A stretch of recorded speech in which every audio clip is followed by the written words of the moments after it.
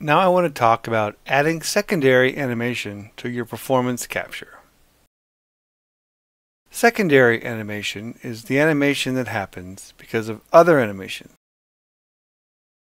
The head is rotating and the trunk and the ears react automatically. And this is adding personality and life to the character. So if this is a person in a motion capture suit, you're going to get all this secondary motion for free. The way to set this up is using Control Rig. You might be familiar with Control Rig as the primary path for animating an engine. There's lots of examples out there.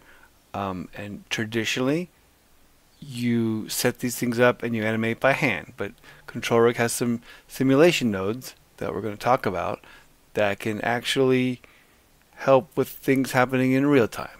This is where there's springs and jiggles and all kinds of interesting things. The relay is probably the most useful and versatile. It basically creates a spring force through translation. So you put in a control, in this case it's that yellow control cube, and the relay node runs, and using strength and dampening and blending forces, it tries to match the position. So what you get is a resultant transform, in this case translation, that is trying to get to the spot but having a hard time, so it's overshooting and giving a spring-like effect. Here's an example of it being used. The tip of the trunk is trying to reach that red ball, and it's being delayed because it's trying to shoot and it's overshooting, so it gives this effect. Here you can see how we hook this up. We have two controls at the tip of the trunk. One is the relay node and one is the main control, which is animatable. So you can actually animate the tip and then have the relay version trying to reach it, and so then you can drive that animation by hand.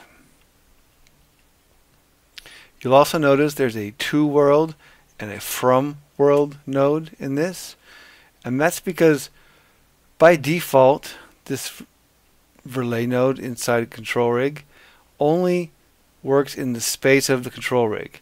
So only where this control is moved, it explicitly affects this relay node. If anything outside, like the actor, the object itself in Control Rig or in the scene was moved, this would not be affected by that. So, but by adding the to world and the from world, it basically means this relay effect is happening in the main level. So all the forces that apply to moving that actor are also going to be calculated in the relay node. And here you can just see the trunk is made up of 4 controls that create a spline. And so any of these controls can be animated, and that spline will conform, and then the chain of bones will follow that spline. So this is just sort of behind the scenes how this works. And in this case, only the tip has a relay node that's wiggling around, but you could put this on more than just the bottom, depending on how you wanted the trunk to look. So in addition to translation spring effects, you can also do rotational spring effects, and this one's called a spring interpolate. It's just as rotation. If you move it around, it won't react. So here we set up for the ears. I wanted some controls so I could put the ears in whatever rotational position I wanted, whether it's forward, back, up, and down. But then I also wanted them to react to the head and to the body. And you'll also see here I've got the controls for the ear, but then I go into the world, I do my spring interpolation, and then I go back from the world into the Control Rig. So these are not necessary if you're only animating something with your controls, but if it's going to be on an object that gets moved around on the exterior, then you want to include those. So here you can see when I move the controls, I rotate the controls, the ears move, but if I rotate the whole head, the ears move too, and they react to that. here is the example of me in a Mokapi suit.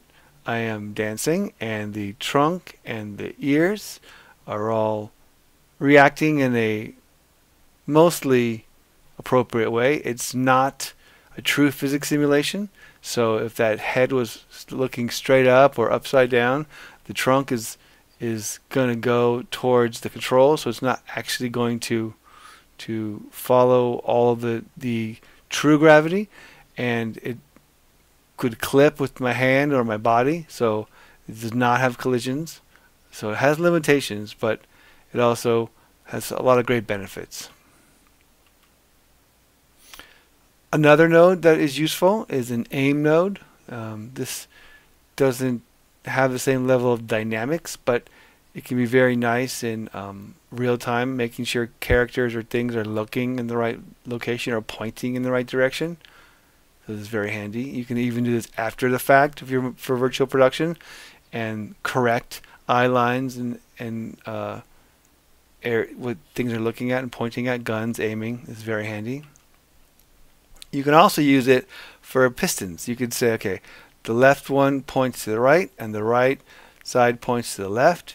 And so if you had a character like a C-3PO character where there were hydraulics, like a mech warrior, you could put these throughout the joints, and all of the hydraulics will just dynamically work while you're doing your performance capture, which is really nice. We also have some time-based nodes. So this is a Kalman filter, or an average over time, and this smoothly tries to go, and this works in translation, rotation, and scale, so it's pretty handy. It's not just one. So this is a nice way to have something try to match something else, like a drone flying. You could give it the positions of where the drone should be, and it will move and try to hit that position. It's going to be very handy. And then you have something called a value over time. This is like a delay. So the cube will do whatever the control does. It just delays by a certain number of frames or seconds, right? And I can show you an example of this. Here I've got one control for all the fingers, one hand, and this could be being driven by a Xbox controller, a trigger, something, a MIDI slider, and each of the fingers gets a delay, and then it gets a multiplied value. So each finger moves. It does the same type of motion, but it does it at a different time and at a different rate. So because this character didn't need to do anything complicated like play the violin, it just needed to have a creepy opening and closing. We were able to puppeteer a really nice, complicated looking hand motion, but with one control. Same thing with the mouth here. We can take the jaw open from the LiveLink phase stream, and here in an animation blueprint we can get that LiveLink stream and we can pipe it into the control rig, and here the jaw opening, we have a right and left trigger and the control, because the stick for the Xbox controller. So each thing can drive multiple characters. So you could have one person in a motion capture suit with secondary animation going on, and then you could have another person holding an Xbox controller that is adding other pieces of information, like the closing of the eyes, the blinking, the looking at stuff. You can drive a number of different properties. So what about collisions, though? I mentioned before that these simulation nodes, they don't actually have true collision, but you can actually trace a sphere into the world, in this case the visible channel, and you can actually get information about the world your character is in. So you could be animating a character, in this case it looks like a car, but this car has actually, there's a trace being done from the spline down to the surface, and then it moves the car there and it rotates it to the correct orientation. So this could be a character that is walking around in motion capture, but its position is being dropped down and placed on uneven terrain. It typically is very difficult to match the terrain in motion capture volume with the terrain in a CG world, and you could use these kinds of tools to trace down and line things up. And the nice thing about this is happening real time in the editor, right? So if you're making changes to this world and you need to modify and adjust objects, terrain, the character or whatever you're doing, you have hooked up, is going to appropriately adjust. So this makes a virtual production, certainly a visualization environment where things are always, you're trying new things out, you're moving things around, and so it's very adaptive, and it can be very useful to quickly put things together. So good luck.